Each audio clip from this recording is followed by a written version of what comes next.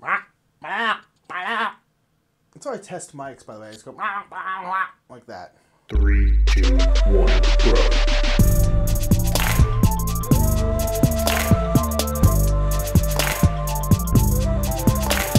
What's up, everybody? My name is Nick Murphy. I'm one half of the brothers Murph, and this is Metagame Minute. Metagame Minute is a weekly segment where Mike or I talk about anything we want to talk about in the gaming world today. And today I want to talk about expansions, and specifically two different types of expansions. There are, of course, a lot of different types of expansions, but I'm kind of putting them into two different camps. I did a Metagame Minute about a little over a year ago about a similar topic, but this one's a little bit different. And in this video, I want to talk about, do you like really big expansions or really small expansions? Now, that's not saying that a really small expansion can't change the game a lot, because sometimes really, really small expansions can really have good bang for their buck, and sometimes really big expansions don't actually change that much. They're just kind of a lot more stuff, just more cards, more stuff to play with, but nothing really groundbreaking, nothing really changes the game.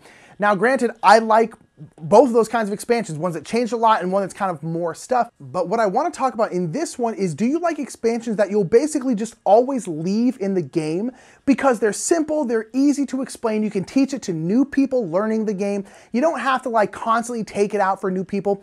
Do you like those kinds of expansions where you can kind of just leave them in the game? Or do you want an expansion that really changes stuff, really makes it so that if you're teaching someone new, you can't add this expansion? Maybe if they're a really experienced gamer, but even then you're like, you know, we'll do base game first and then we'll add the expansion later. Do you want one like that that really changes the experience? Now, most of you are kind of like me, where you're kind of in both camps. I like both of those kinds of expansions. I like ones that you leave in all the time, and I like ones where you kind of play with them depending on how you're feeling or maybe who you're playing with. If I had to choose between the two, I would probably say I like the ones where you kind of just leave them in, and that's really just because I'm lazy and because I want to be able to just leave it in there. I don't like having to constantly sort out cards if I don't want to always play with the expansion. But at the same time, I do see the benefit of the other way around, and that is because a lot of times these expansions can really change up the game. And so you can play the same game a bunch of different times, and if it's a really big expansion like something like Orleans Invasion, there's a whole bunch of different ways to play the game in that expansion. And so you could really choose like, oh, this time I want to have a co-op experience, this time I want to have this kind of experience, this time I want to play this kind of game, but it's all set in that same game. That is really, really cool. But the reason why I probably like the other way better is because although on paper and in my mind, I'm like, oh, the other way is better because variety is great, right? Being able to play the same game, a game that I really, really like, a game that I really, really love, a whole bunch of different ways is super interesting. That's very, very cool when you get to revisit something, but it's a totally different world.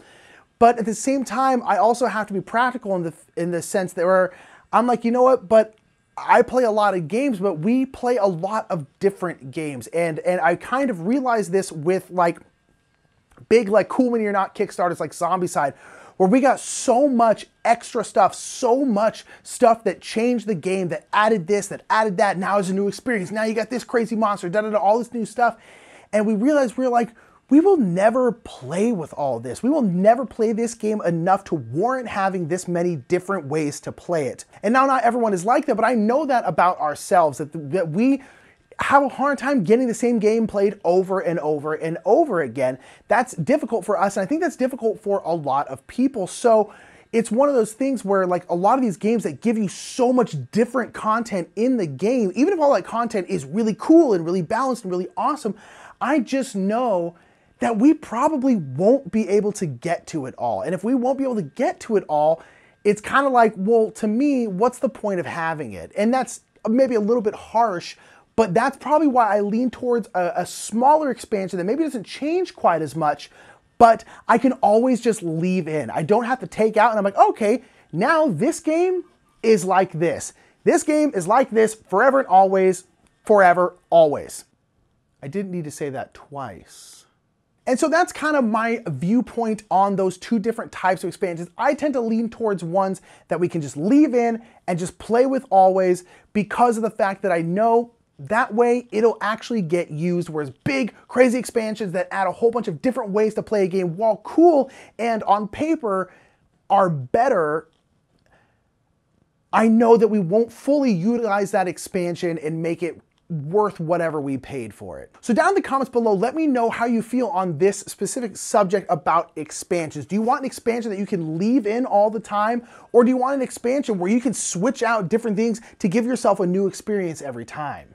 So make sure to put that down in the comments below and let's get this discussion going like we do on Metagame Minute. I don't know why I went to that accent, but we did. And while you're down there, make sure to give this video a thumbs up, give it a share, and hit that subscribe button if you haven't already. And whether you like the small expansion you just leave in and forget that they're even part of an expansion, they're not just part of the base game, or big crazy expansions where you have to spend an hour after every game sorting out all the cards because you know next time you play this game, you're not going to want to play with that exact version.